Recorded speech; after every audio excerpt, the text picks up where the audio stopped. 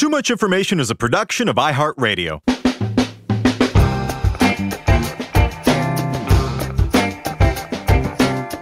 Hello, everyone, and welcome to Too Much Information, the show that brings you the secret histories and little-known fascinating facts and figures behind your favorite TV shows, movies, music, and more. We are your two night creatures of the nitty-gritty, your hounds of hellish history, your foul stenches of facts, parentheses, the funk of 40,000 years. I'm Alex Heigl. That's what he says, foul stenches? I'm not a Yeah, the lyrics to that rap are ridiculous. Wow. The funk of 40,000 years is pretty great, I gotta say. That is great. Considering Michael Jackson was afraid of the word funky. Hence, smelly jelly, if I believe? Yeah, okay, that's correct. Yeah. And I'm Jordan Runtagh. There we go. And Jordan, today we're talking about the biggest Halloween song of all time, with an earth-shattering visual impact to match. That's right, we are talking about Michael Jackson's Thriller. Just the song in the video, though, not the record, because that would take days. Yes. Halloween season came around. You were like, we should do another, like, what are the other music ones that we could do? And since we already did Monster Mash, I thought back to all the Halloween music compilations I've heard in my youth, and it's Monster Mash, Thriller, and then a bunch of horror movie soundtracks. That's all of them. There's the Purple People Eater, I guess, if you squint. Yeah, it's sort of an edge case, though. Mm-hmm. But yeah, what do you say about Thriller, dude? I mean, it's no Monster Mash. But, That's true. That is true. But it's pretty good. Yeah, sold a bajillion copies, revolutionized the art form of the music video. Party standard from now on. Party standard, yeah. Viral dance success. Vincent Price got, like, I don't know, a couple grand for it. List goes on. It's nice to see black people ripping off old white men for a change. Ha ha! Is that staying in? I don't know. I mean, yeah. Again, do you say, dude? It's like the national anthem of October. It's in the firmament of American culture. There's like nothing. It's Thriller. I don't. You shut up. It's. What do you have to say about it? This is gonna get me into trouble, but it's not my favorite song on Thriller by a long shot. That's fair. It's in like my lower half. Ooh. Yeah. Okay. So in descending order, for me, it's all about Billie Jean. Didn't he come up with that bass line while driving over a bridge, like the Bee Gees did when they came up with Jive Talking going over a bridge in Florida? It's just like the tires would hit the grooves in the road at a weird rhythm. It makes sense. I think that's maybe I might be making that up. So, but that's number one. Yeah. Want to be starting something? I think number two, it's got that great Soul Makossa sample, which rips. Yeah. That song's incredible. Let's see. PYT, number three, also rips. What is wrong with you that you have Beat It so low? It's too rocky for me. I like more of the R&B stuff. Hurts my ears. The Girl Is Mine is number four because Paul McCartney's got to be in the top half of whatever I'm ranking. Although that song, I hate that f***ing song. I know. It sounds like an 80s sitcom theme. It sounds like the Family Ties. Yeah, it does. Like na na na na. Yeah. I just think of the there's like a clip of there's like an interview clip of Paul McCartney doing like a withering Michael Jackson impression that's been like burned into my brain. Oh yeah. I think it's from, you know what I think it's from? I think it's from VH1's. It's VH. Well, the one that I'm thinking of I remember it because VH1's 100 Most Shocking Moments in Rock and Roll came out when I was watching a lot of VH1 lists. And yeah, it's when Michael Jackson bought the Beatles rights, and Paul tells that story about how on that video set he was like, the real money's in music publishing. And Michael says to him, "I'm gonna buy your songs." we have to have like a trip moment where how Steve Coogan and Rob Brydon do like dueling Michael Caine impressions. Oh, yeah. We got to go do dueling Paul McCartney doing Michael Jackson's. I'm gonna buy your songs. I'm gonna buy your songs, Paul. Yeah. So yeah, Girl Is Mine. God, that song sucks. I know. Human Nature, a good mid-tempo cut. Mm-hmm. And then I think I'm up to Thriller, and that's my sixth favorite song on Thriller is the title track. But I know we talked about this during our spooky season last year, which I know is a lot more robust than this year's. I'm sorry. I take full responsibility for that. But I'm not really into Halloween. I know. I know. But I love how much you love it. That makes me feel good. I mean, it's great, man. What other, like, it's the biggest artist of all time doing a Halloween song. Right. Yeah. That's like where I'm trying to think of what else. I mean, yeah, man. It'd be Mariah Carey, All I Want for Christmas Is You, in terms of like that's huge it. Yes. artist, huge holiday. That's it. Yeah. But I think owning like a around holiday but I think around the same time it would like, oh God, we should just pitch other versions of this. What if the Eagles, because that's the only band that sold higher than Michael. What Eagles if the did Thanksgiving song. Yeah. That's what they would do. That's exactly what they did. Or 4th of July. I was going to say, I feel like they would maybe do 4th of July. No, Beach Boys would do 4th of July. God, that would, can you imagine how much that would suck? I'm sure they did do a 4th of July song at some point in their wilderness years that I've just not acknowledged. Hold, please. No, Eagles Thanksgiving. Maybe it's a bird, turkey, eagle thing? Nope, they sure do. 4th of July? But it actually seems to be dramatically anti-war. Oh, I think it's because it was written by Dennis. That's why. Okay. Yeah. There's an excellent Bollywood version of Thriller. Okay. It was like, it made the rounds on YouTube, like back when YouTube was brand new. It was more pure. Have you ever heard it? I don't think so, no. I just remember all the viral dance challenges. Well, no, this is like actually good. Like, I actually think like the bass line in it, because it's such a wild rip. Like, it's so clearly Thriller, but it's like just different enough to not get sued. But the bass line of it, I kind of prefer. I want you to hear it and see what you have to say. You might remember this because I feel like it was big on like E-Bombs World or something when we were freshmen in college. Live reacts.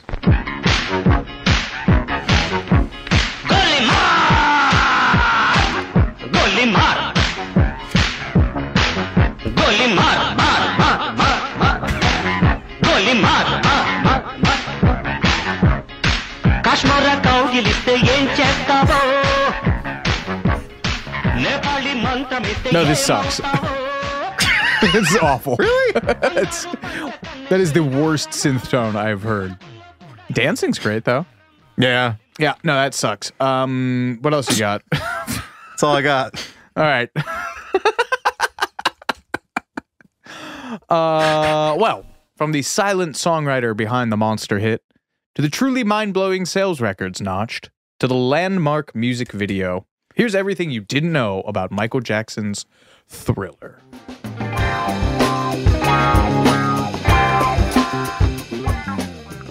Necessarily quick thumbnail sketch before we dive in. Michael Jackson, obviously first rose to fame in the early 1970s. This is the adorable, pint-sized frontman of Motown's Jackson 5. We get a quick Super Sounds of the 70s style montage of him in the platform shoes dancing. And then of Joe Jackson hitting him with a chair.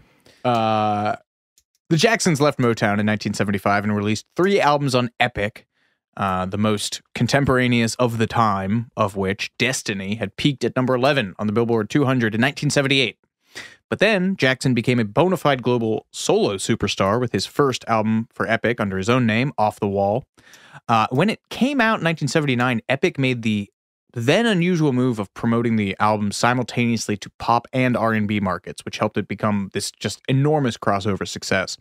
And then after that, for Jackson and Quincy Jones, producer Quincy Jones, who is producer Quincy Jones. It's producer Quincy. Yeah, if you don't know Quincy Jones, I can't help you. You're listening to the Rod podcast.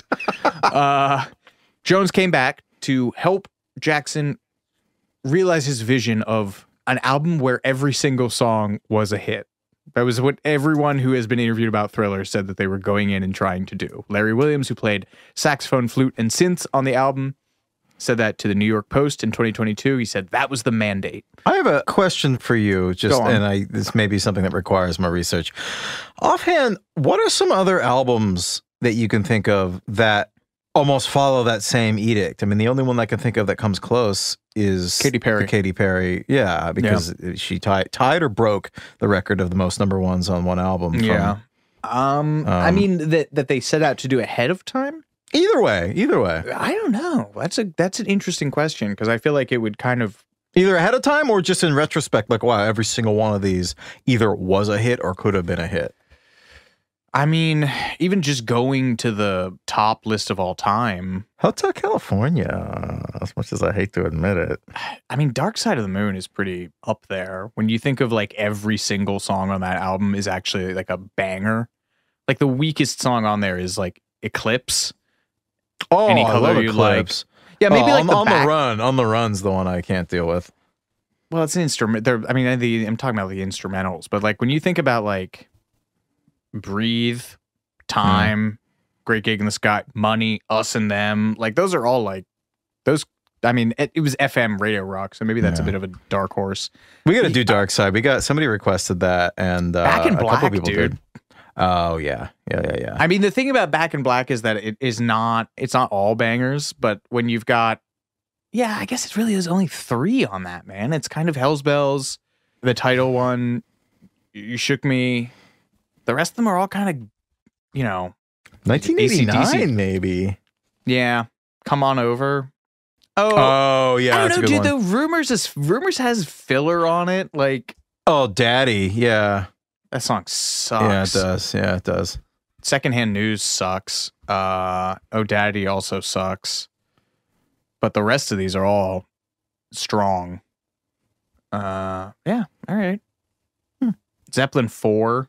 Oh, yeah, good. But there's not that many songs on that. It's only an 8-song record. The Cars debut, But they all I feel actually, like. ooh, man. Zeppelin 4 is for sure up there. The weakest one on Zeppelin 4 is like Battle of Evermore and Four Sticks. And then every one of those other songs smack. Black Dog, Rock and Roll, Stairway to Heaven, Misty Mountain Hop, Going to California, When the Levee Breaks. Like that's a high batting average for a record. Cars debut. Sure. Adele, 21. I feel like 21 was really just like powered by Rolling in the Deep. Rolling in the Deep, Set Fire to the Rain, and Someone Like You. I'm going to say 1989 might have been the most recent. Santana's Supernatural. Oh, well, okay, yeah. Which, doesn't that share a story with Thriller where they both basically had engineers trucked in on 24/7? Yeah, 24 out hour in retainers. like gurneys when they were done. Yeah. Interesting thought experiment. Maybe Born in the USA. Oh. Born to Run, maybe, too. Nah, I don't think so. Really? Yeah. Want to elaborate on that? No. Born to Run has Born to Run. Yeah. No. David Lynch voice. No.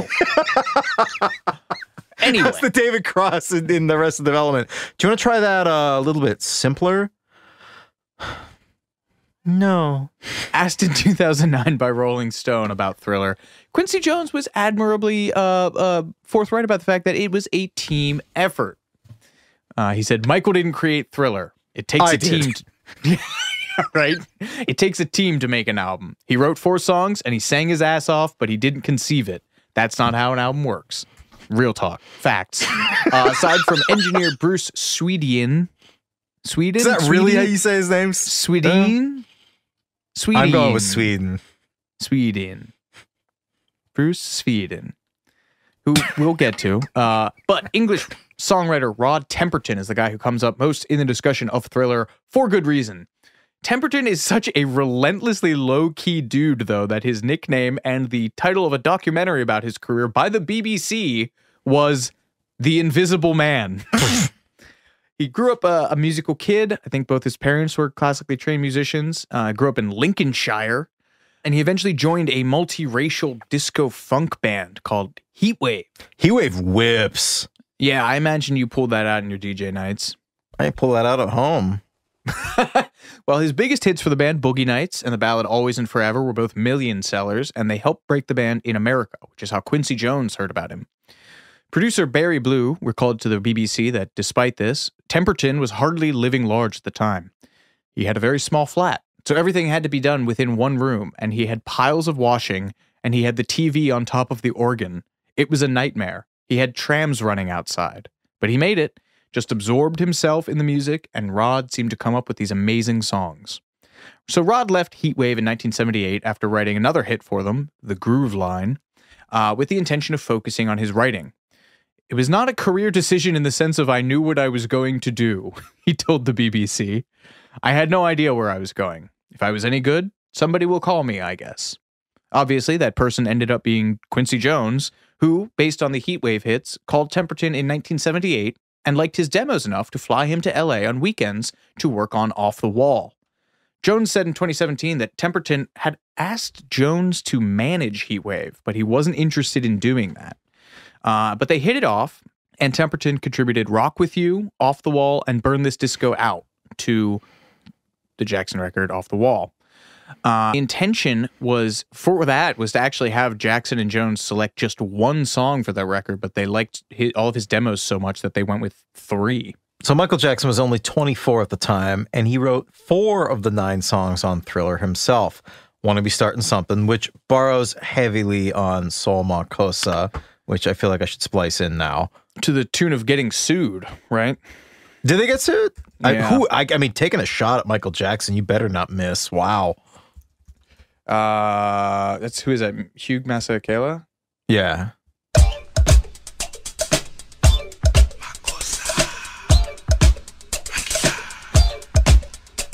Mama ku mama sa makumakusa mama ku mama sa makumakusa mama ku mama sa makumakusa mama ku mama sa makusa.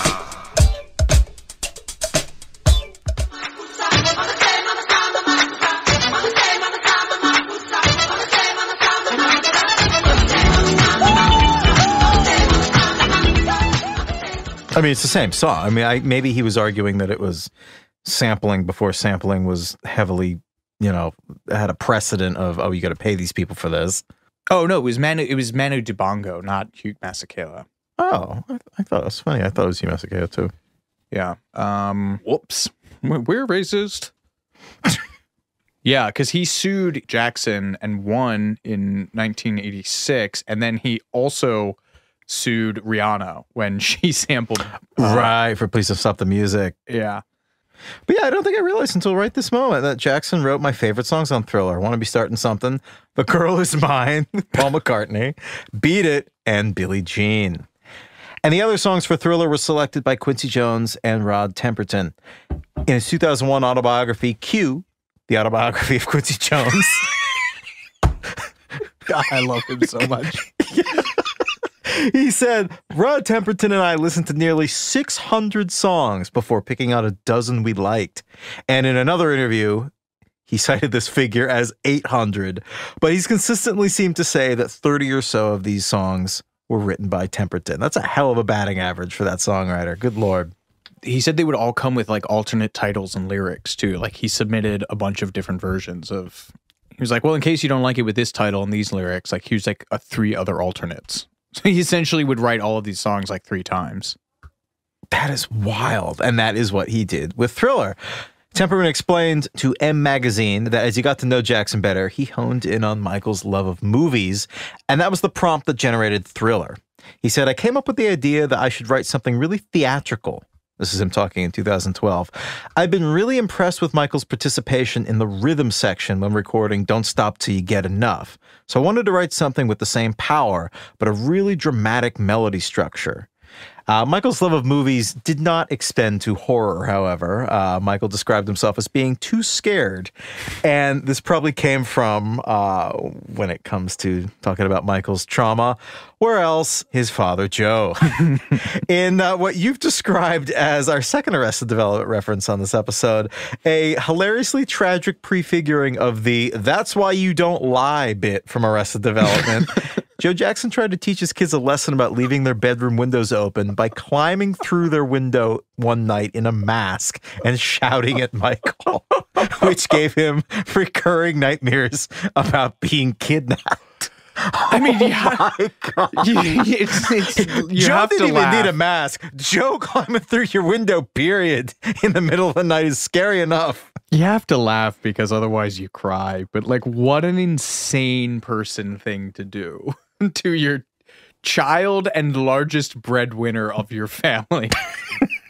to take it to was heart a so real much. kidnap He was so mad about the window being open. And he was like, I will risk, and not risk, but I will permanently damage my son and the man who makes enough money for all of us to live because he's leaving that damn window open. It's like sort of the ultimate dad thing to do. Oh yeah, it'd be like if you wanted to teach your kid a lesson about leaving the thermostat on by like faking a house fire or something. Yeah. Kind of shocked he never did that, to be honest. Temperton continued, I remembered messing around with bass patterns and drums until I came up with the core bass line that runs through the piece. Then I started building chords on top to grow the tune to its climax. I wanted it to build and build, a bit like stretching an elastic band throughout the tune to heighten suspense. Actually, I should have put this in from the top. I guess you can kind of hear that. You're right. It's like, well, now I just want you to sing it. But you got to listen to this. This is a bass player named Ian Martin Allison who does a lot of stuff with a site that and social bass channel, Scott's Bass Lessons, and he does a great bit on this bass line.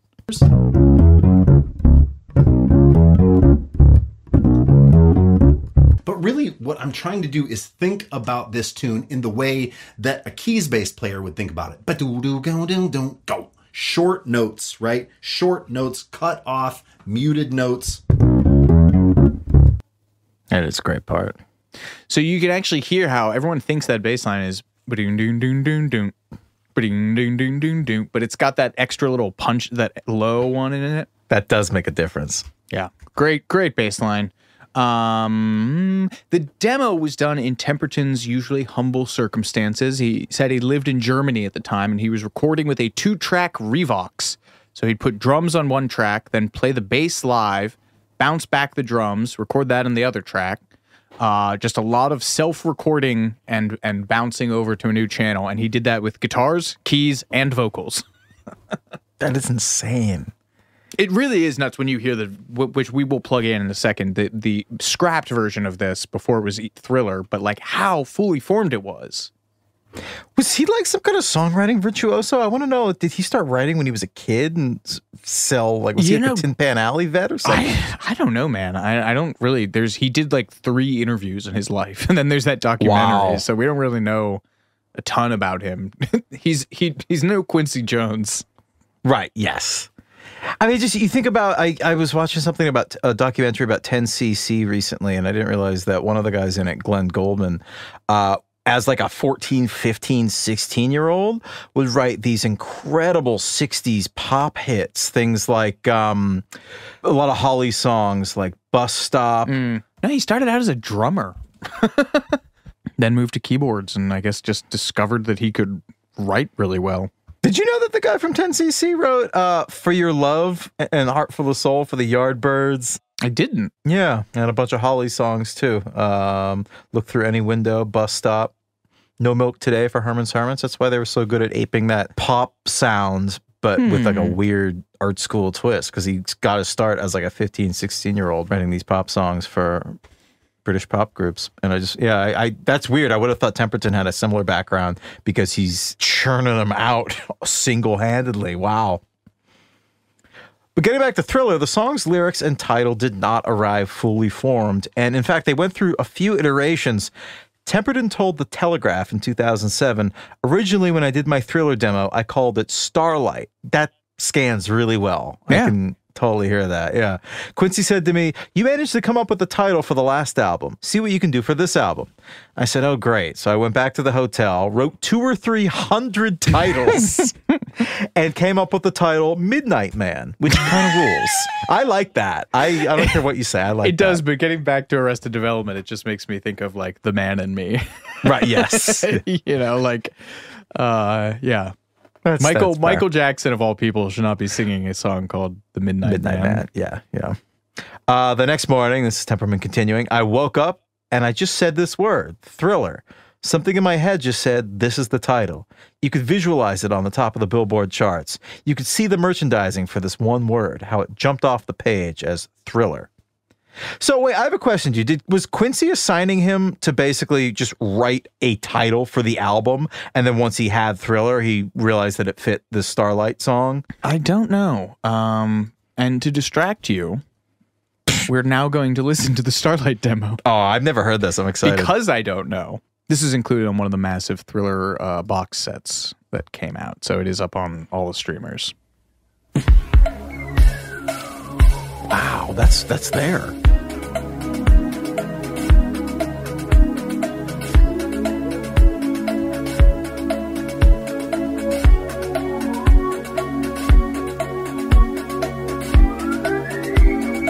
The rubber band's pulling it back. Yeah.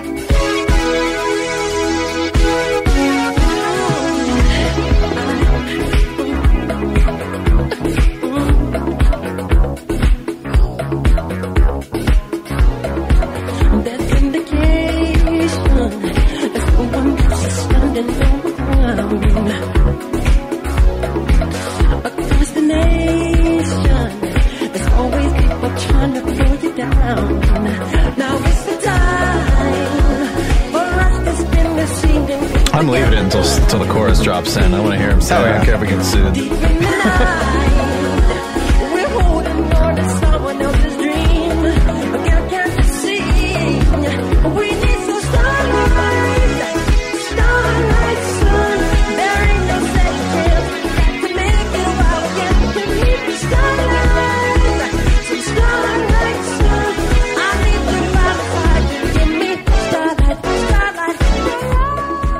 I kind of like it better. Oh, but I don't like spooky things. So yeah, I mean, well, it doesn't. You know, it doesn't have. It doesn't have room. I'm not hearing a Vincent Price monologue in there. That's okay. Fair. We're going to take a quick break, but we'll be right back with more Too Much Information in just a moment.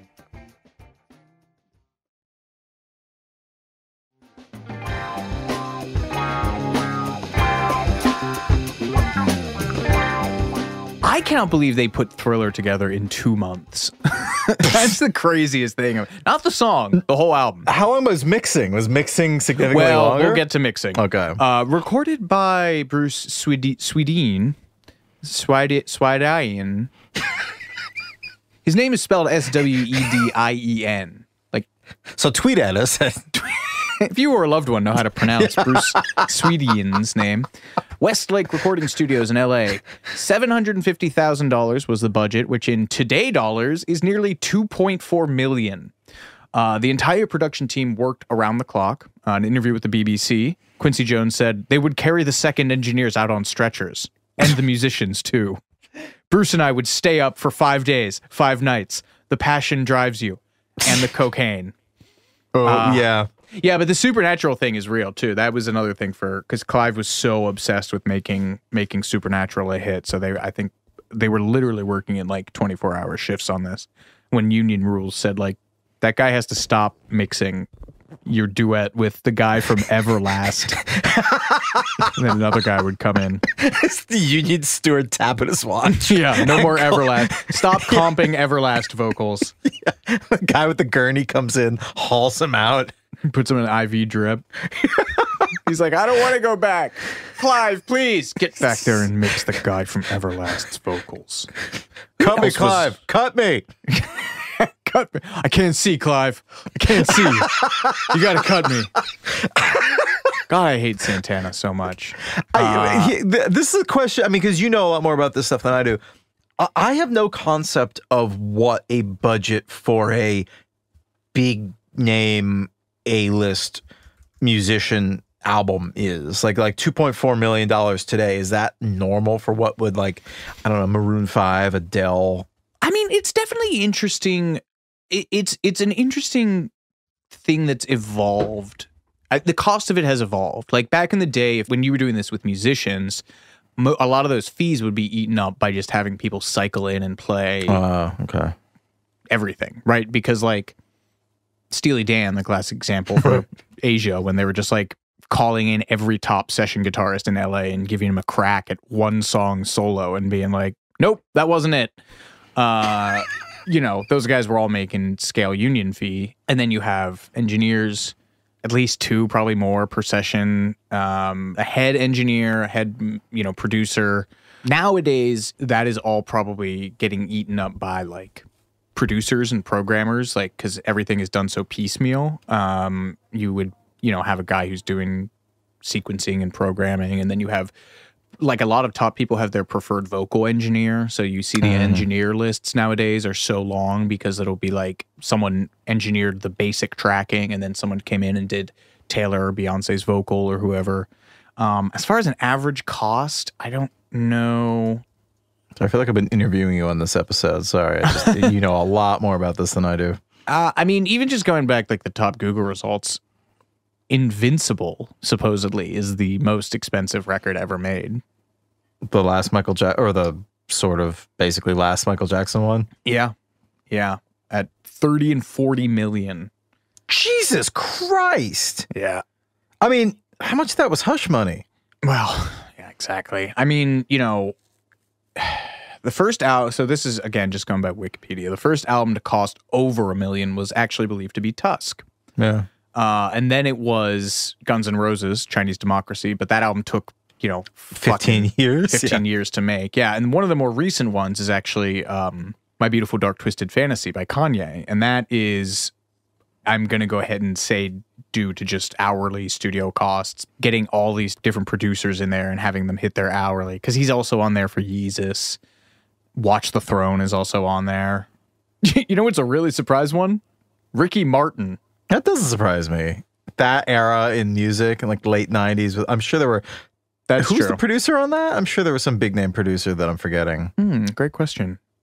Oh, Desmond Child. Yeah. Emilio Estefan. Yeah. And our boy Walter of Fantasy, writer of All I Want for Christmas. Yes. That's funny. They put a lot of money behind that record. The Darkness's One-Way Ticket to Hell and Back is on here. That's so weird. I just referenced The Darkness today, which I do maybe biannually. It's interesting because it becomes a thing about like Hollywood accounting too, because it gets into promotional costs too. Like when you budget, again, Michael Jackson's History in 1995 is the most expensive marketing campaign ever, supposedly. But, something like a Virgin is the other thing that's sponsored or cited in here, had a $2 million campaign from Warner Brothers. But like recently, 10 years ago, Born This Way by Lady Gaga cost $3 million, but apparently that was sponsored by Amazon. So it does become a really interesting case of accounting where it's like, when do you consider the line cut off? Is it like what the label paid? Is it the money that was paid for the studio musicians? Is it money that was paid for mixing and everything? So where were we? Talking about how much I hate Santana? Oh yeah, I wanted to know what your favorite song on Supernatural is. Let's take a quick look here. Deep cut, no hits. You don't get to say smooth. Is that the one with Maria on it? Yeah. I might have to go with that. Yeah, probably. But nothing will compare with Game of Love, written by Greg, what's his name? The guy who wrote You Get What You Give by the New Radicals. Oh, Game of Love is incredible. I was thinking of damn, there's a song on here with Dave Matthews. Whoa. Love of My Life. Oh, God, I hate Santana. All right. Bruce Swedeen's parents gave him recording gear for his 10th birthday. By the age of 14, he wasn't only recording anyone who wanted to swing by, he was also broadcasting his projects on a neighborhood radio station he set up himself. At 19, he was establishing his own commercial studio in Minneapolis, and by 21, he was recording the Chicago Symphony Orchestra professionally for RCA Victor before moving on to Universal the following year. Quite a wunderkind. See, this is what I thought Ted Temperton would have had his background. Like that kind of like started young and was just a virtuoso at writing pop hits. It's interesting because Swedeens has kind of he's got a real mix of high and low culture. Like Michael's vocals on this album are recorded on the same model mic that you and I are both using. That's insane. Wow. Yeah. And full disclosure for podcast setup, this is like a $350 mic, as opposed to use like the probably staple for a lot of recordings around this time would have been a Neumann, which are like $3,000 tube mics. So yeah, That's interesting. Do you think it was because he would just belt?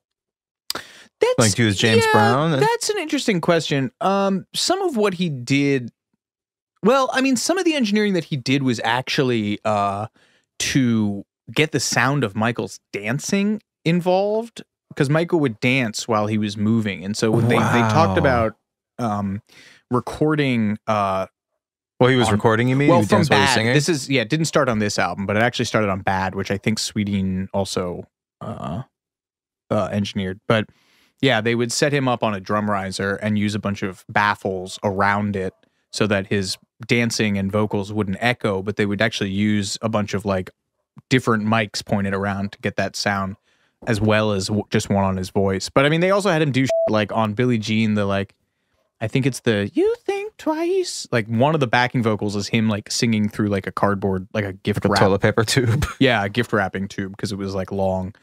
There's another weird thing that people have always parsed in the liner notes. It says recorded and mixed by Bruce Swedien using the Acusonic recording process, and everyone thought it was this like weird piece of outboard gear or like rack mount gear that, and believe me, there are extensive documentations of the rack gear that he used on this. If you want to know the exact compressors and EQs used on this, you can find it.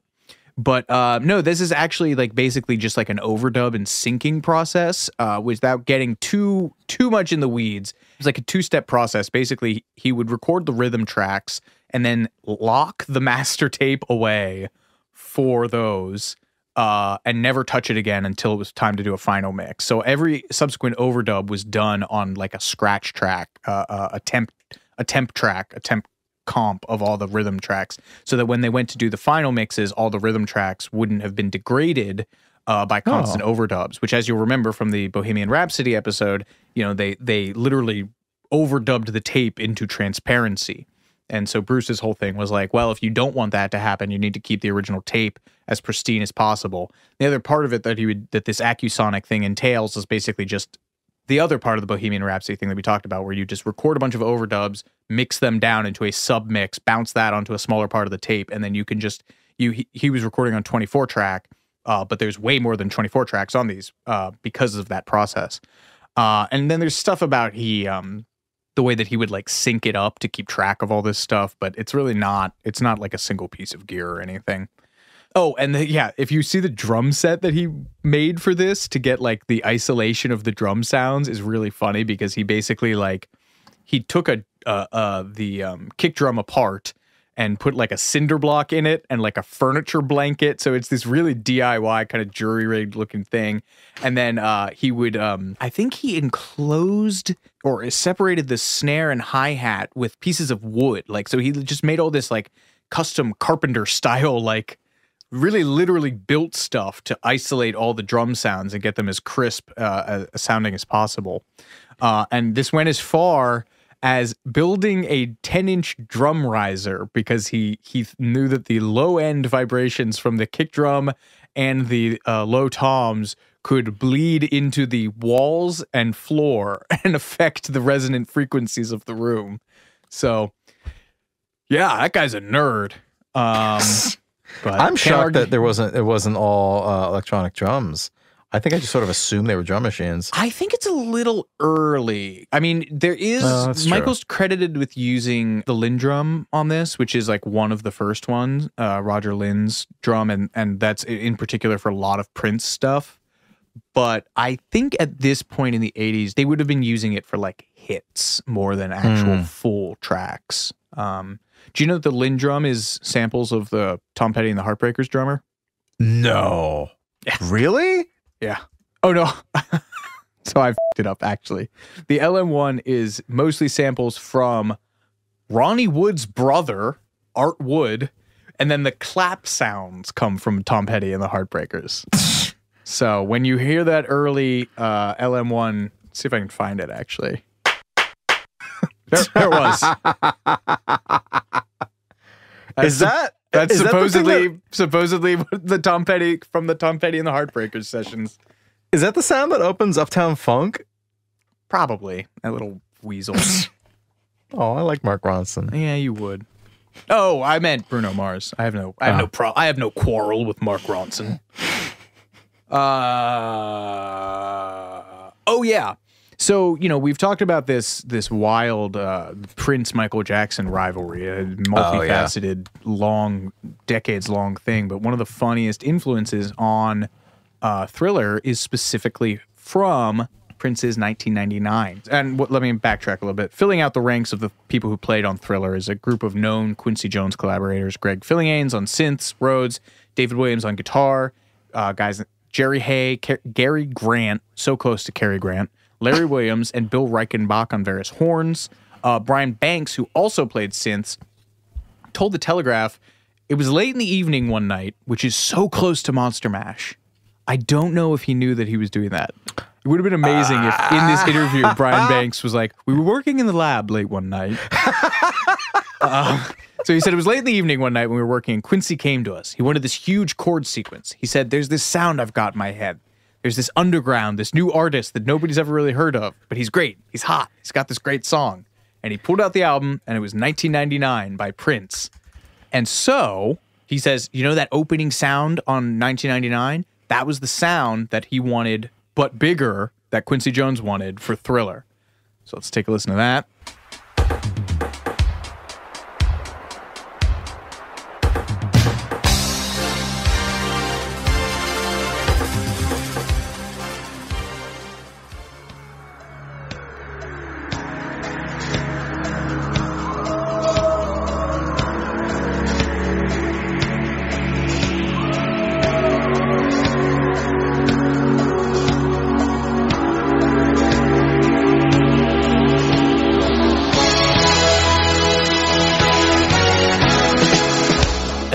Non-musical stuff that goes into Thriller as well, which we will now... Let's get into that before we get into the rest of the song. Jordan, take it away.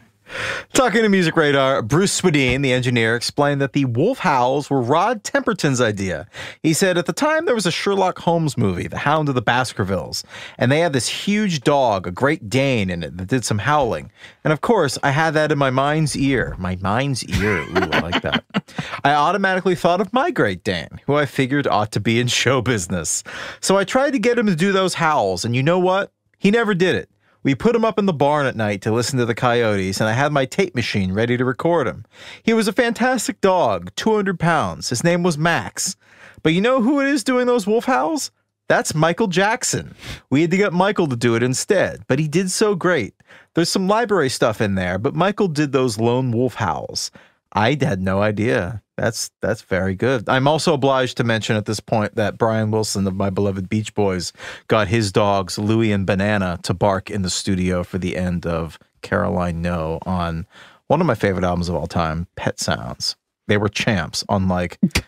What was the guy's Great Dane? Max. Unlike Max. This punk-ass dog. His putts. Yes. Get me the dogs from Pet Sounds. I don't care how much it costs. Michael's underwriting this whole thing. Bring me the dogs. What are their names? Louie and Banana. Bring me Louie and Banana.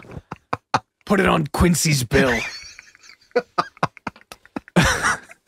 That was the most organic use of the cigar shopping executive that we've had in a long time. He's got to come back. It was feeling forced for a while, but that was a good one. Bruce Swedien continued, "For the creaking doors, I went to Universal Studios in Hollywood, the movie lot, and rented 2 or 3 sound effects stores and brought them to Westlake and spent a whole day auditioning these doors and miking the hinges real close. God, the 80s record industry had more money than it knew what to do with." We spent the day checking out these doors. "That was a real door I recorded, and I added it onto the track. Come to think of it, that might have been Michael doing those footsteps, too, actually." God, I love it. What a talent. Is there anything he couldn't do? Lastly, we've got to talk about Vincent Price, baby. Bisexual icon who once taught Johnny Carson how to cook fish in a dishwasher. You could have made all of that up for all I know. They think he might have been bisexual. Well, I meant more I was more referring to the cooking fish in a dishwasher. What's that about? Oh, well, great question. Vincent Price was a big cooking guy, and among his many culinary endeavors was simple, easy ways to cook. And when he was on Carson, and he pulling the clip up now. This might be the most clip-rich episode we've ever done. Yeah, well, you got to pull out Vincent doing the dishwasher. Now, you put this in the oven? You don't put it in the oven. No, you don't. And I'll tell you what you do put it Such in. distinctive voice. Here it is. It's Truman Capote. The dishwasher. Actually? Truly. Absolutely true. Now, I give you my word that an hour before the show started... It's true. We cooked exactly that meal in this dishwasher on the full cycle, mind you. Now, on the full cycle. The water and... Everything. Yeah, no rinse. No rinse. No, and no soap. But the drying and But all of everything, the whole bit. Now, here it all is. There are our dishes. And they're hot. Now, they're hot, and we hope they're done. And I'm sure they are done because we've tried it, and it was successful.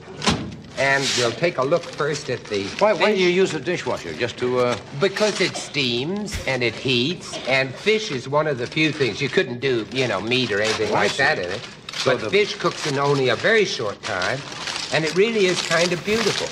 Because it steams and it heats. That's That's a great household tip that did not make it to TikTok yet. Yeah, right. Wait till they get a load of Vincent Price's dishwasher salmon. Temperton said in an interview included on the CD reissue of Thriller, I had always envisioned a talking section at the end, but I didn't really know what to do with it. It turns out that Quincy Jones' wife, then wife, doesn't he have like 7 wives? Yeah. Quincy Jones' wife of the moment, Peggy Lipton, at the time best known as Julie from the Mod Squad, but now beloved as Norma from Twin Peaks, knew the legendary horror actor, Vincent Price. Funnily enough, the 2017 biography of Temperton, The Invisible Man, by Jed Pittman, contended that Temperton's original choice for the voiceover was Elvira, Mistress of the Dark. But her image was probably a little too sexy for prudish little Mikey. Temperton later said the idea was that Price would just talk some whore talk like he would deliver in his famous roles. The night before our session, Quincy called and said, I'm a bit scared. Perhaps you better write something for him. So Temperton wrote one verse of that talking part while waiting for a taxi to the studio, and then 2 more verses during the ride. Vincent apparently recorded this in 2 takes, and we have here a bit of studio banter from that recording session. And if you ever wanted to hear 2 men who sound like old women, here it is. Listen to this show. Okay, tape's rolling. Anytime you want. Hi, this is Michael Jackson. This is Vincent Price. Although you can hear how his voice drops Michael like an Jackson octave when he's is- doing the Vincent Price voice. The Thriller.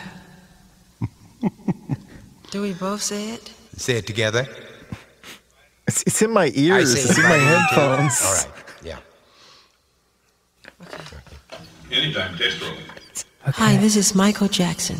And this is Vincent Price inviting you to The Thriller. Darkness falls across the land. The midnight hour is close at hand. Creatures crawl in search of blood to terrorize your neighborhood. And whosoever shall be found without the soul for getting down. Incredible. Did he rhyme blood with hood? He sure did. He also Okay, said that's y'alls, which is very funny. Oh, yeah. To terrorize y'all's neighborhood. Was there visuals with that, or was it just audio? No. Oh. It is a photoshopped image of Vincent Price holding Michael Jackson's head. Severed? Temperton elaborated to M Magazine, I told the driver to drive around back to the studio, and I raced in and told the secretary to photocopy what I'd written, and was able to walk into the studio and calmly hand the copy to Vincent, who recorded it in 2 takes. He was just fantastic. Wow, so he didn't have that the night before and like prepped it. Man's a pro. That's nuts. That's what you get making 17 movies a year with Roger Corman. Yeah, true.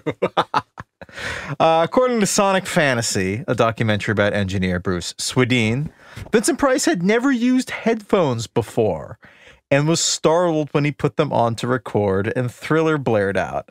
Now, I find that hard to believe. I mean, I don't know, man. I don't know what his... Did he record a Calypso album like everybody else was doing in the in the 60s? I mean, maybe during his like radio days or whatever, but like... Well, he was I guess old you're as right. hell. I guess that doesn't seem to track because do you know he was nominated for a Grammy No way. For what? His voice work in the 1959 album Great American Speeches. Huh. He read On the War of 1812 by Henry Clay, The Crime Against Kansas by Charles Sumner, for which he was nominated for a Grammy Award. Anyway, I don't know. Damn. That's just what the documentary said. So sue me.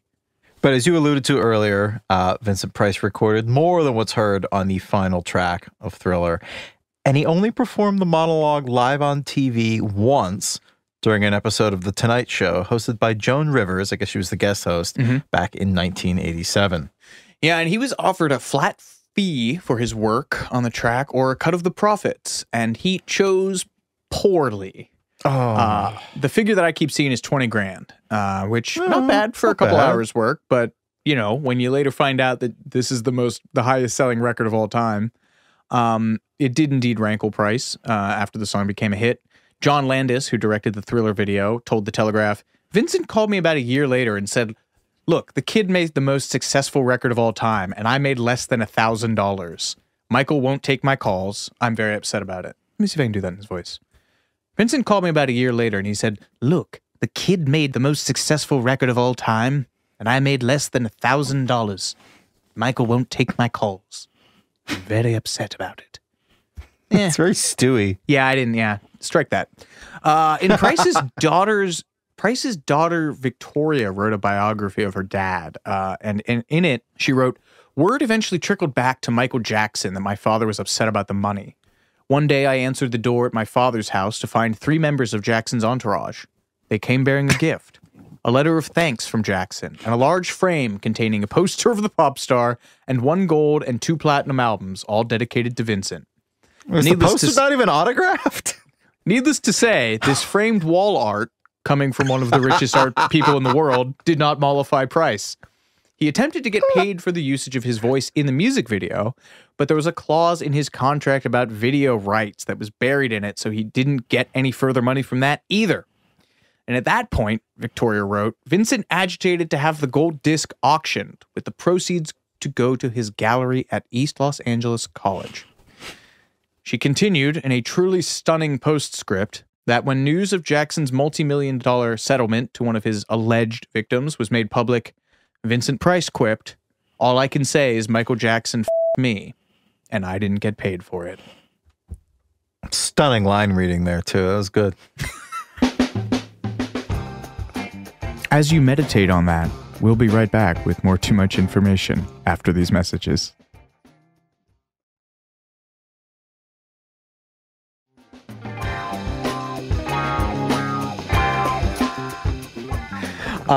We will spare you from the torturous details of post-production on Thriller, but one illustrative anecdote is that Bruce Swedien did 91 f***ing mixes of Billie Jean. 91 separate mixes. Guess which one they used? Number 2. Also complicating matters was that they had actually too much music, which is an interesting archival, or no, what's the word I want to use? Old-timey? Antiquated? An antiquated concern from, God, I'm getting old. An antiquated concern from the vinyl pressing days. The more music that you have on a disc, the thinner the grooves have to be, and thinner grooves do not transmit lower frequencies as well. You need wide, deep grooves for that. And Quincy Jones, obviously thinking with in mind that this was going to be a hit pop dance record, wanted thinner, deeper grooves. So they actually had to cut stuff out of this. They cut down the intro to Billie Jean, and they cut a verse from The Lady in My Life. I didn't realize that. Wow. Yeah. And a lot of, there were problems on, I think, mixing some early Beatles singles where the bass, when it went too low, would cause the the needle to jump out of the groove. I thought it was the distortion. I thought it was when they pushed the distortion on those too much. I think it was both. Yeah, sometimes it was the lower bass stuff for things like Paperback Writer. But that's interesting. That also plays into the sequencing that they would do on records from this era, where they would have your side one, track one is your banger, because that's going to have the deepest bass response and everything. And then the grooves get thinner as it goes towards the center. So that's why traditionally in these big classic rock albums, the end of both sides is like a smaller acoustic number or like something that doesn't have to hit as hard. I just thought that was a show busy thing. Although I guess if you're going to have an intermission like on the ending of a side or ending of an album, I guess that sounds like you want to end with something huge anyway. So that's interesting. Wow. Speaking of interesting things, despite the heavy marketing push behind Thriller, the brain trust behind that push, which was Michael Jackson, his lawyer and very close advisor John Branca, and CBS Records chief Walter Yetnikoff, and Epic head of promotion Frank DeLeo, did not include plans for a third video, and certainly not a video of the title track, which wasn't even going to be released as a single. No, Thriller was not going to be released as a single. To which I say good. My sixth favorite track on this album. They should have made another video for The Girl Is Mine. Yeah, yes. Focus more on Paul. Walter Yetnikoff, the head of CBS Records, told Vanity Fair, "Who wants a single about monsters?" was the prevailing thought. 17 billion Americans can't be wrong. Bobby Boris Pickett also. This despite the fact that Jackson was batting 1,000 at this point after the videos for Billie Jean and Beat It. Part of the success of those videos was Yetnikoff threatening to pull CBS and Columbia's acts from MTV's rotation unless they played Michael's videos. At the time, MTV had a no black acts policy, which I'm sure was not written in such stark. I mean, I was an unwritten rule, I would imagine. Yeah, you remember there's that clip of David Bowie pushing someone on air. Mark Goodman, he's a friend of mine now. I like Mark Goodman. Well, sucks to be him. I know. I felt bad for him when I saw that clip resurface recently and realized it was him. But yeah, MTV had this unspoken but strictly enforced no black acts policy at this time. Buzz Brindle, MTV's former director of music programming, told Jet magazine in 2006, MTV was originally designed to be a rock music channel. It was difficult for MTV to find African-American artists whose music fit the channel's format that leaned towards rock at the outset. Sounds like a weak excuse. Although, Les Garland, who is the network's co-founder, also talked to Jet. He said, "We just had nothing to pick from. 50% of my time was spent in the early days of MTV convincing artists to make music videos and then convincing record labels to put up money to make those videos." That's interesting. I buy that. I'm sure like convincing people to spend money on music videos was an uphill battle. I could have sworn there was another famous example of a very famous artist. Maybe it was Michael. Oh, Rick James? Not who I was thinking of, but yeah, Rick had to battle Motown for money to make videos for Give It To Me Baby and Super Freak. Actually, and funny enough, the director of those, Nick Saxton, did Can't Stop Till You Get Enough. Oh, wow. That's a really groundbreaking video with like the bubbles and stuff in the background. I mean, I guess it was green screened, but I'm sure at the time it was. Wow, this is actually really fascinating. This is on LitHub by Raymond Hervey II. He basically, the long and short of this is that there was a Billboard Music Video Conference held in New York. And Gail Sparrow, who's a vice president of MTV, who you may remember from our Osbournes episode, I want to say, or Cribs. That name rings a bell. Nuppy Baby Got Back. Yeah. So this guy, Raymond Hervey II, proposed that Rick James fill the artist slot on this panel. And he said the panel discussion was well attended. When it came time for Rick to speak, he started out on point, but within a few minutes went off script and pointedly attacked MTV's programming format for being discriminatory and racially biased. He took the exact stance we had told him to avoid, and his comments created a media firestorm contrary to my vision. Yeah, this is an interesting side tangent that I did not know anything about. This made it as far as the LA Times. Rick did an interview with the LA Times. He accused MTV of being racist. Oh, Rob Tannenbaum and Craig Marks in I Want My MTV, the uncensored story of the music video revolution, said that MTV's lone black executive, Carolyn Baker, took credit for rejecting Rick's Super Freak video. She said it wasn't MTV that turned down Super Freak. It was me. I turned it down. You know why? Because there were half-naked women in it, and it was a piece of crap. As a black woman, I did not want that representing my people as the first black video on MTV. Far out. No. Where were we? I think we were about to tell us about another factor in the Thriller video's conception. Oh, sure. Well, another factor in the Thriller video's conception was that in June 1983, the album, after 4 months at #1 on the Billboard 200 chart, was bumped from the top slot by the Flashdance soundtrack. It briefly crawled back atop the chart in July before being bumped again by the Police's Synchronicity. So the 3 remaining singles from the record, Wanna Be Startin' Something, released in May, Human Nature, scheduled for July, and PYT, Pretty Young Thing, for September, were not expected to drive album sales as much as Billie Jean or Beat It had, and were not pegged as good material for videos. But for the extremely competitive MJ, who was obsessed with beating his peers like Prince and Madonna, and his constant yardstick by which he measured his own success, the Beatles, this was cause for alarm. Walter Yetnikoff and Larry Stessel, Epic's West Coast marketing executive, told Vanity Fair that they started getting calls in the middle of the night from Michael Jackson. Walter, the record isn't at #1 anymore. What are we going to do about it? Walter Yetnikoff recalled. He said, we're going to go to sleep and deal with it tomorrow. And it was Epic head of promotion Frank DeLeo who first mentioned the idea of making a 3rd video and pressed Jackson to consider the album's title track. I work with people like that. That sucks. Somehow, despite not really being a horror aficionado, Michael had seen An American Werewolf in London, John Landis's groundbreaking horror comedy that featured Oscar-winning makeup SFX icon Rick Baker. I shouldn't take this. He's a hero of yours. You take this. I do love Rick Baker. What else did we talk about him? We talked about him in one episode. The Thing. Yes. So John Landis, who also did, Blues Brothers, killed some kids. Has a really shitty fail son. Did he kill the kids, or was it just a stuntman who died? I think it was both. Yeah. So that's the Twilight Zone movie. But, he also did Blues Brothers, so got to break a few eggs. Landis told The Telegraph, Michael contacted me and asked me if I would make a video with him. And I said no, actually, because they were basically commercials, right? But he persisted, and he said, no, I really want to make it. So when I returned to LA, I called Rick Baker, who had done the makeup effects for American Werewolf, and said, Rick, Michael Jackson wants to become a monster. It's funny because when Landis and Jackson met for the first time, Landis was talking to Vanity Fair. They did a great oral history of the video.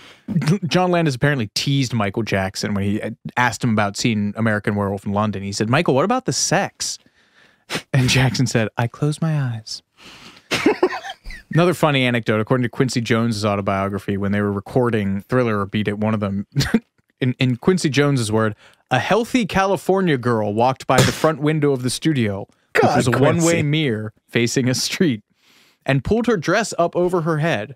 She was wearing absolutely nothing underneath.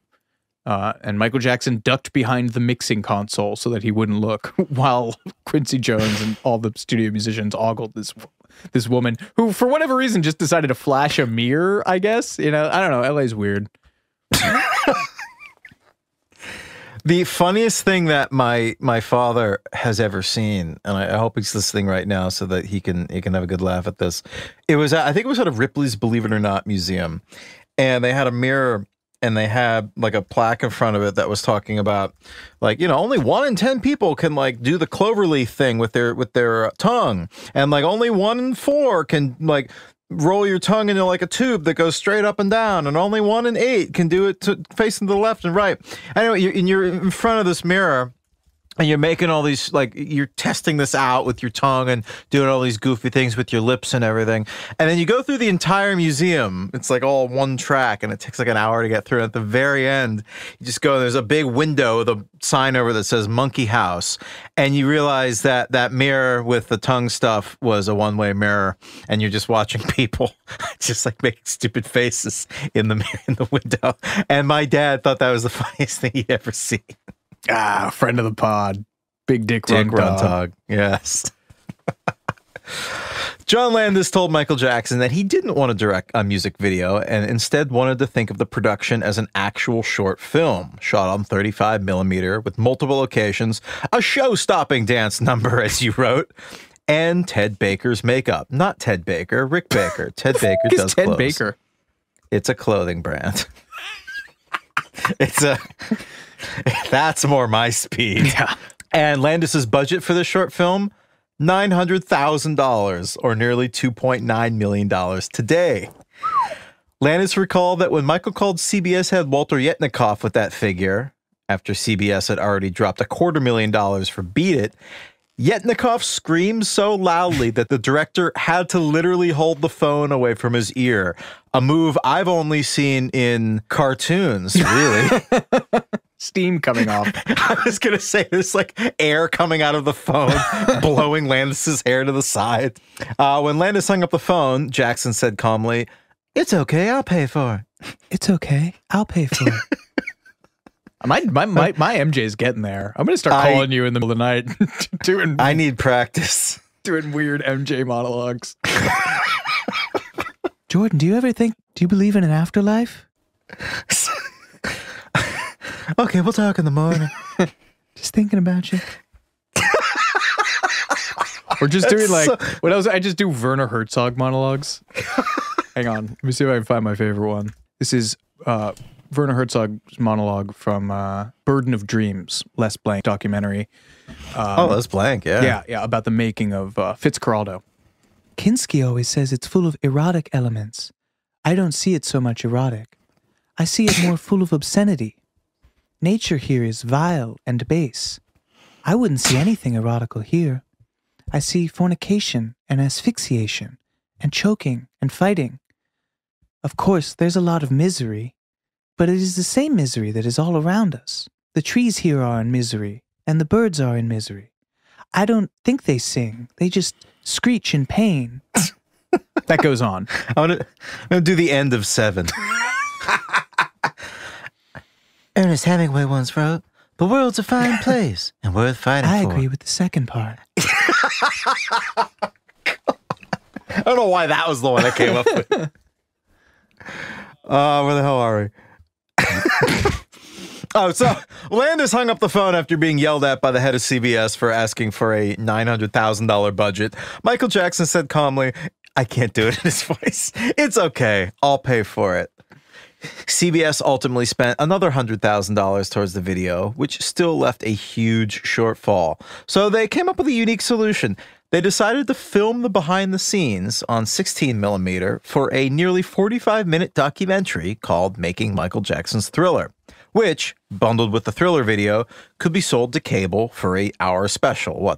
The video itself is 13, 14 minutes, 45-minute special, you got a full hour. Boom. Great. MTV agreed to pay $250,000 and Showtime agreed to pay $300,000 for the 1-hour package. Jackson would cover the assorted costs up front and be reimbursed by them. And then also Vestron came in, I don't know what Vestron is, and offered to distribute Making Michael Jackson's Thriller as a $29.95 sell-through video on VHS and Betamax, which was a pioneering deal of its kind. What is Vestron? I imagine it's just a distribution company. Yeah, something like that. You have another story from Landis. I do. I don't know how much he's full of shit, but he told the Telegraph that a part of the costs were that he insisted that this would be a union shoot, which most music videos at the time weren't, and that the team of dancers that he assembled be given 2 weeks to rehearse. So, make of that what you will. The plot of the film is, and Michael's sort of look is loosely based on I Was a Teenage Werewolf, which is Michael Landon. Is that Michael Landon? Yeah, I think. There's a nod to a boatload of other horror movies in there. And they needed a love interest for Jackson, and they landed on Ola Ray, a former Playboy playmate, which obviously caused some consternation from Jackson. Landis told Vanity Fair, "I auditioned a lot of girls, and this girl, Ola Ray, first of all, she was crazy for Michael. She had such a great smile. I didn't know she was a playmate. I said, Michael, she's a playmate, but so what? She's not a playmate in this." Ola Ray and Michael Jackson got on well. She told Vanity Fair that she had a hilarious exchange with Jackson's makeup artist. Michael Jackson would watch her do her makeup and wanted to get tips from her for his makeup artist. He said, "I have this shine on my nose that I can't get off." And then when Ray tried talking to Michael Jackson's makeup artist, that person responded to her, "Don't you know that how much powder I put on his nose, it's going to shine? Do you know how many nose jobs he's had?" And this is news to me. The pair even had something of a real-life romance, or at least as close as you could get to it, with a heavily traumatized Michael Jackson. On the set of the video, Ray described this to Vanity Fair thusly, "I won't say that I have seen him in his birthday suit, but close enough. Kissing and puppy love makeout sessions, and a little bit more than that." Gross. She actually sounds really like down bad for Michael Jackson after years for this. Like, she just talks about how head over heels she was for him. Everyone remarks on their chemistry. And there's a really heartbreaking quote in Vanity Fair where she's like, she says something to the effect of like, I just wish I had been allowed in Michael's life more because I feel like I could have helped him. Oh, wow. Which is just so crushing. Yeah.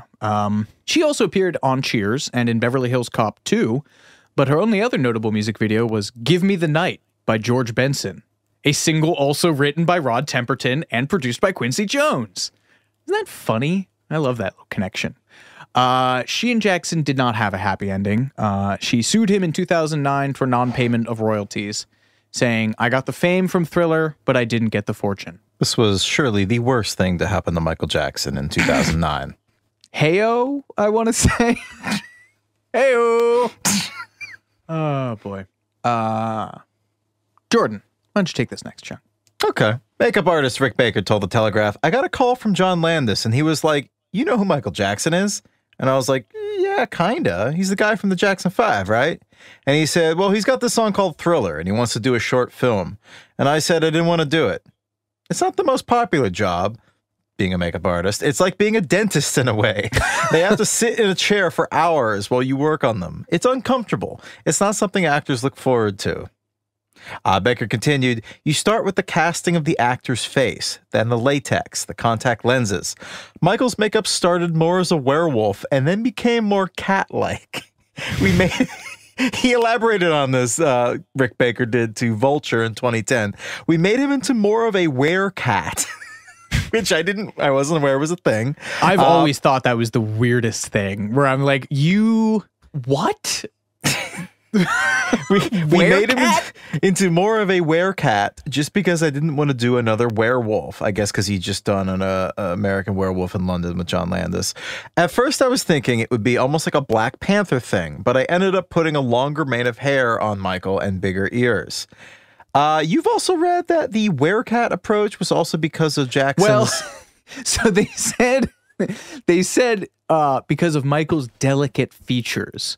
And I didn't parse it any more than that, but there's obviously two ways that phrasing could be interpreted. And I think one of them is that his nose was simply structurally too delicate to support the larger muzzle prosthetic that a werewolf... not fine features, just a literally delicate nose. Okay. That's just a tinfoil hat shit on my end, but I have my theories because it's a really dumb looking werecat. I'm sorry, it's so bad looking. The zombie dancers were also subjected to a makeup routine. Michelle Simmons, one of the dancers, told The Telegraph, they took most of our teeth for the dentures that they put in our mouths. You put those in your mouth, and now you can't close your mouth. And when you can't close your mouth, the saliva falls out. Ew. And they just said, this is great. Let's just put some food color and dye in there and make it really nasty looking. That was part of the deal. That's so gross. It is. Another dancer, Lorraine Fields, recalled, I remember at one point they got some dirt on the floor and stuck it on my face and said, this looks good. Yeah, Baker said he was frustrated because ordinarily they would have done individual casts of every dancer's face for it, and instead they weren't given that much time, and so they instead just kind of made 3 like rough prosthetics that were kind of like small, medium, and large size, and then just slapped them on everyone. So, Jackson's iconic wardrobe in the video was the work of Deborah Landis, John Landis's wife, who you will perhaps recall from Raiders of the Lost Ark. Oh yeah. Long iconic Hollywood wardrobe designer. Since the video would be shot at night with a relatively subdued palette, she told Vanity Fair, I felt that red would really pop in front of the ghouls. I just find that word so inherently comedic. In front of the ghouls. And so she elected to make both his jacket and jeans red to make Jackson appear taller. The shoulders of that jacket gave him some virility, she told The Telegraph. Phrasing. The socks and shoes were his own. He took that directly from Fred Astaire, who always wore soft leather loafers to dance in, and socks. One of those jackets that Jackson wore for the video was sold to a Texan gold trader named Milton Verrett, Thomas Pynchon-ass name and character, in 2011 for $1.8 million. You gotta ask, do these people just like put that on. I mean, I can't imagine a Texas Gold Trader could fit in the Michael Jackson's Thriller jacket, but like, he puts it on and does the dance. I mean, like Risky Business style, just like sliding around his living room. Yes. In the Thriller jacket. Yes. I think I saw one of the like B Thriller jackets in the Hard Rock Vault in Orlando that I toured a bunch of years ago, which was one of the most surreal things I've ever done. It's like a BJ's Sam's Club sized warehouse in the Orlando Everglades, and you walk in and it's just, first of all, one of the entire walls is just completely filled with guitars that go all the way up to the ceiling. It's gargantuan. And they just have rows upon rows upon rows. It looks like a prop warehouse, but it's just everything is like, oh, this is from the U2 pop tour. This is from Lady Gaga's Monster Ball. This is... Anything good, though? A lot of the good stuff, I think, was in more climate-controlled stuff. I'm trying to... give me a second. I don't care. No, I gotta eat dinner. Keep going. I truly don't give a shit about the Hard Rock Vault. I think you need to understand that, my friend. The iconic choreography in the video came about in conjunction with Beat It choreographer Michael Peters. Jackson said, it was a delicate thing to work on. I remember my original approach was, how do you make zombies and monsters dance without it being comical? This is Michael talking to MTV News in 1999. So I said, we have to do just the right kind of movement so it doesn't become something that you laugh at. But it just has to take it to another level. I got in a room with choreographer Michael Peters, and he and I together kind of imagined how these zombies move by making faces in the mirror. Second reference to making faces in mirrors in this episode. I used to come to rehearsal sometimes with monster makeup on, and I loved doing that. So he and I collaborated, and we both choreographed the piece, and I thought it should go into this jazzy kind of step. Kind of gruesome things like that. Michelle Simmons, one of the dancers, told The Telegraph that the rehearsals were held in Debbie Reynolds' dance studio in North Hollywood. That's amazing. Speaking of buying stuff, one of the largest Hollywood memorabilia collections in history. That's true. So, in the making of Thriller, the making of video that accompanied this, Peters, the choreographer, Michael Peters, the choreographer, talks about Jackson's physical facility with these steps. He said, Michael danced in front of 18 professionals who spent their lives training to achieve what Jackson picked up in minutes. He said, purely on rhythm, he works. I give him the rhythm of a step, and he does it. You say, this is the beat, dum da da da da da, and he does it. It's really wonderful to watch because it's an innate gift. He's a dancer in his soul. The Thriller dance has become so beloved that you remember that when they were going around in the early Web 2.0 days. I remember remembers the guy, the prison version. Oh, the prison Thriller. Oh my God, I forgot about that. I haven't thought about that in years. And then, but did you know that the world record for the most people doing the Thriller dance at once was achieved by 13,597 participants in Mexico City in August of 2009? I did not. I assume this was in tribute to the then recently departed King of Pop. It was. I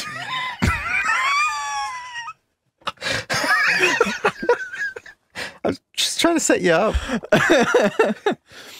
The Thriller shoots took place at the Palace Theater in downtown Los Angeles. The zombie sequence at the junction of Union Pacific Avenue and South Calzona Street in East Los Angeles, and the final house scene at 1345 Carroll Avenue in the Angelino Heights neighborhood of Echo Park.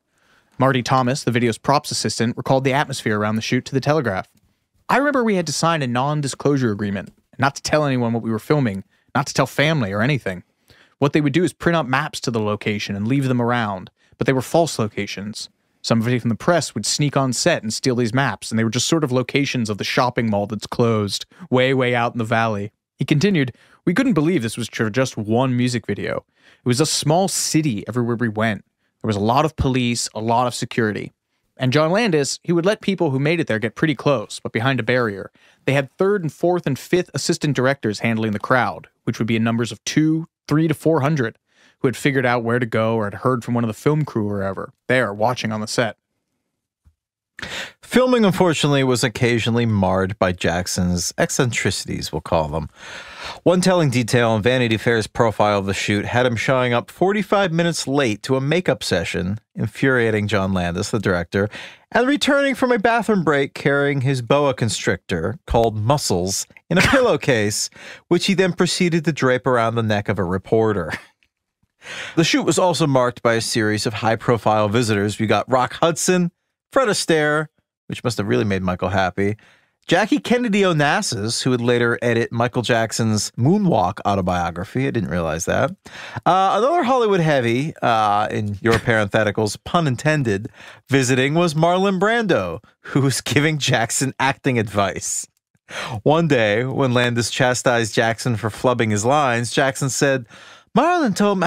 I can't do it. Marlon told me to always go for the truth, not the words. Other, less fun visitors included Michael's parents, Joseph and Catherine Jackson, which caused a minor stir. Landis told Vanity Fair, Michael asked me to have Joe removed. He said, will you please ask my father to leave? So I go over to Mr. Jackson. Mr. Jackson, I'm sorry, but can you please... Who are you? I'm John Landis. I'm directing this. Well, I'm Joe Jackson. I do what I please. I said, I'll have to ask security to remove you if you don't leave now. John just told the magazine that he had a policeman escort Joe Jackson off the set, which Jackson, through his lawyer, denied in the piece. Damn. Oy. As the project moved out of shooting and into the editing stage, with a slated premiere date at the Crest Theater in Westwood of November 14th, 1983, Jackson's religious beliefs nearly derailed the entire thing when he called his lawyer, John Branca, and ordered him to destroy the negative of Thriller 2 weeks before the premiere. This is just for the making of video. This is funny. Landis added up all the footage that they shot and realized that they were at 26 minutes rather than the half hour they were aiming for. So he dug through Jackson's closet for the old 8mm home videos that you see in there to pad out the running time. Anyway, Michael Jackson had eventually divulged on the phone to Branca that the Jehovah's Witnesses, and at this time Jackson was a devout practitioner, he would go door to door proselytizing as the religion demands, wearing a fake mustache. I'm not making that up. Anyway, the Jehovah's Witness had gotten wind of Thriller in the Thriller video and told him that it promoted demonology and that they were going to excommunicate him. Branca smartly got John Landis to remove the film canisters from the processing lab and lock them up in his office. Landis said that he heard from Jackson's security chief, Bill Bray, that the star had been in his room with the door locked for 3 days, refusing to come out. So he drove to Michael's Encino estate and, with Bray, kicked the door down. Michael said he hadn't eaten in 3 days. So after getting him to the doctor, Landis said that Jackson apologized the following day for wanting to destroy the film, at which point Landis then had to explain to him that they had ignored those orders from the jump. Branca eventually resorted to just lying to his client to preserve the work. He told Vanity Fair, I said, Mike, did you ever watch Bela Lugosi in Dracula? He goes, why? I said, do you know that he was a devout Christian? I was just making it up. And I said, did you ever notice there were like disclaimers on those movies? He goes, no. So, Michael, before we destroy this film, let's put a disclaimer on it saying this does not reflect the personal convictions of Michael Jackson. Is that on there? I don't remember that. Oh, yeah. Narrator voice. They did. Oh, yeah. The whole thing opens with, due to my strong personal convictions, I state that this film does not endorse... Let me just find it. Why am I trying to paraphrase it? Due to my strong personal convictions, I wish to stress that this film in no way endorses a belief in the occult. So that's just like the title card. Well, that's settled. Thriller premiered at the 500-seat historic Crest Theater, which I believe is the movie theater used in the video itself, attended by the likes of Diana Ross, Warren Beatty, Prince, and Eddie Murphy. John Landis warmed up the audience with a new print of a Mickey Mouse cartoon called The Band Concert, for some reason. Did he have something to do with it? Or just, I can imagine Michael just being really pumped to see a Mickey Mouse cartoon. Yeah, and 14 minutes later, after Thriller had been received with a rapturous standing ovation, Landis found himself stuck with what to do next until Eddie Murphy yelled out, show the damn thing again. Show the damn thing again. You could probably cut that. That's verging on the racist. That's pretty good. That was accurate, though. Thanks. The video premiered on MTV on December 2nd, 1983. And former MTV executive Les Garland told Vanity Fair the network settled on a saturation strategy, which he describes as, every time we play Thriller, let's tell them when we're going to play it again. We played it 3 to 5 times a day. We were getting audience ratings 10 times the usual when we popped Thriller. Showtime, meanwhile, aired Making Michael Jackson's Thriller 6 times that February. Within months, the veteran release had sold 1 million copies, making it at the time the biggest selling home video release ever. Sadly, like so many other things in Michael's life, Thriller was subsumed by the financial chaos of his fame.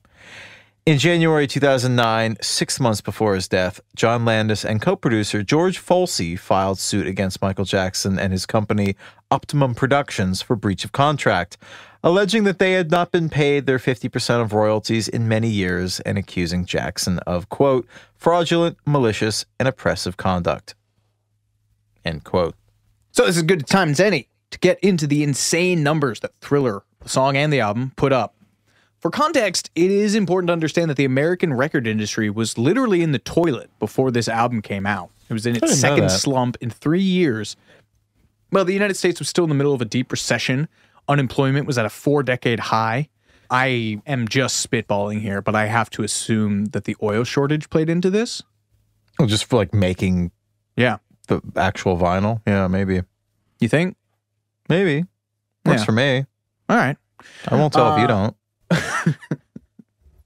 Billboard reported that record shipments had declined by 50 million units between 1980 and 1982. CBS staffers referred to August 13th, 1982 as Black Friday. Their vice president of merchandising told Reuters, we had a major layoff that day. Half the marketing department was let go at Epic. Good. F them. Anyone that looks like them. It's a little Training Day quote for you. Yeah. Oh man, I should do, what Training Day monologues are there? Yes, Michael Jackson. King Kong, I mean, you got to do the King Kong one. Yeah. I would like to hear this. I think our fans would also, I think our listeners would also like to. Oh, you motherfuckers. Okay, all right. I'm putting cases on all you bitches. You think you can do this shit? Jake! You think you can do this to me? You motherfuckers will be playing basketball in Pelican Bay when I get finished with you. Shoe program. 23-hour lockdown. I'm the man up in this piece. Who the f*** do you think you're f***ing with?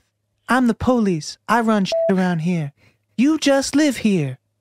Yeah, that's right. You better walk away. Go on and walk away, because I'm going to burn this motherfucker down.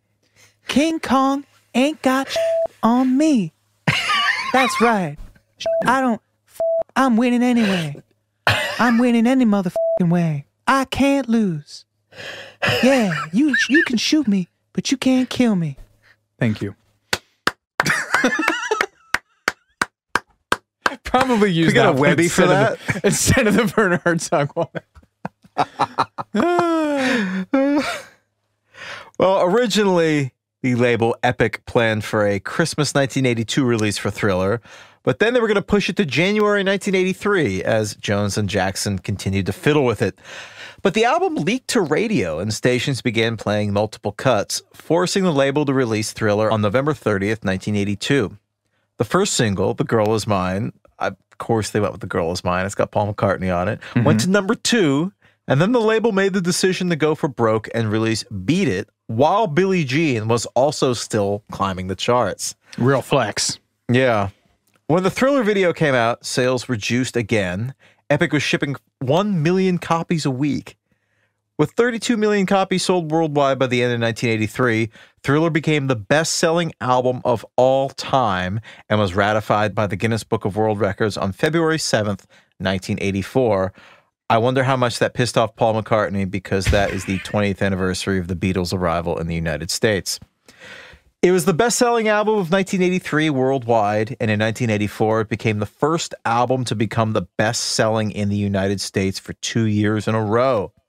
As of May 2022, Billboard put its global sales at over 100 million copies, though you've seen figures closer to 70 million. Yeah, I'm always interested in sales figures for this kind of stuff. I don't know how people exactly certify it. And then especially when you get into nowadays when it's like how many streams count towards a sale or whatever. So, but you know, it's still in the top. It's kept from the top slot by their greatest hits by the fucking Eagles. It also pulled in 8 Grammys, with 7 for Jackson and 1 for Bruce. I forgot how to say it already. Sweden. That's it. Michael Jackson's incredibly high royalty rate, $2 per album, helped him become ludicrously wealthy. So let's think about that. 32 million copies sold worldwide by the end of 1983. $2 an album, so that's 64 million on record sales alone. Good God. Let's see, man. Let's go through the inflation calculator. I'm going to say... What do we say? 64 million turns into 110 million is my guess. All right. What is this, 84 you said? Yeah. 189, almost $189.6 million in today's money. Christ. Not counting tours. Not counting presumably single sales. Yep.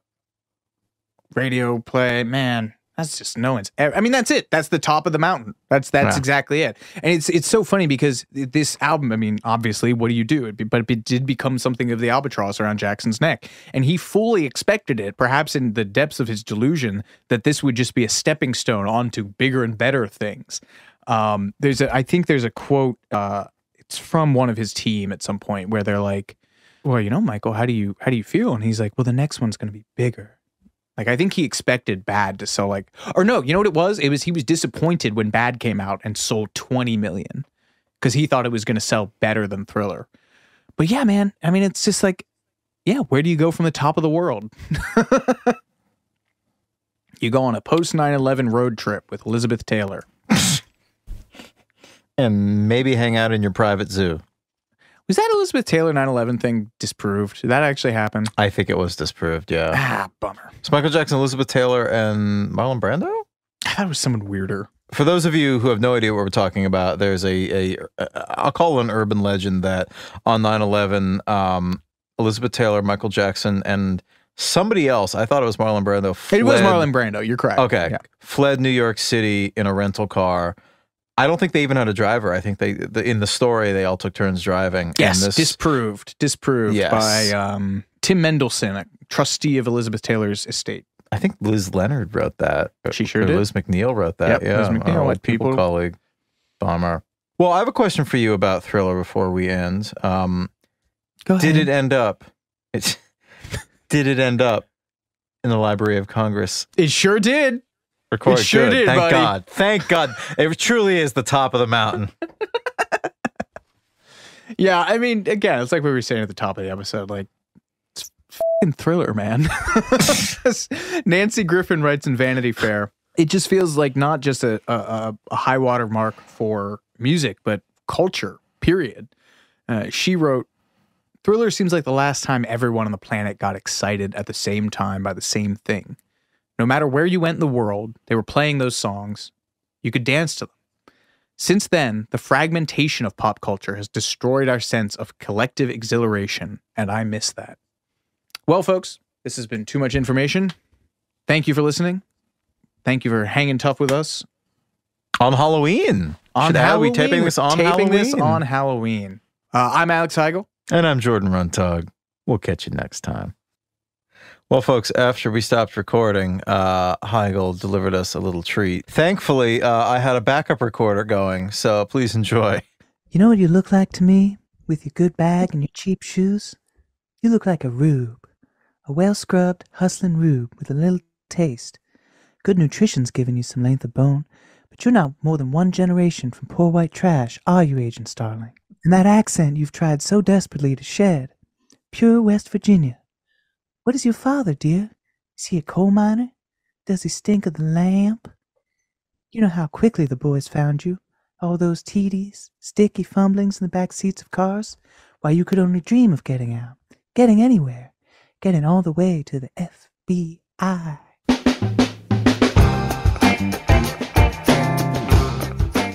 Too Much Information was a production of iHeart Radio. The show's executive producers are Noel Brown and Jordan Runtagh. The show's supervising producer is Michael Alder June. The show was researched, written, and hosted by Jordan Runtagh and Alex Heigl, with original music by Seth Applebaum and the Ghost Funk Orchestra. If you like what you heard, please subscribe and leave us a review. For more podcasts on iHeartRadio, visit the iHeartRadio app, Apple Podcasts, or wherever you listen to your favorite shows.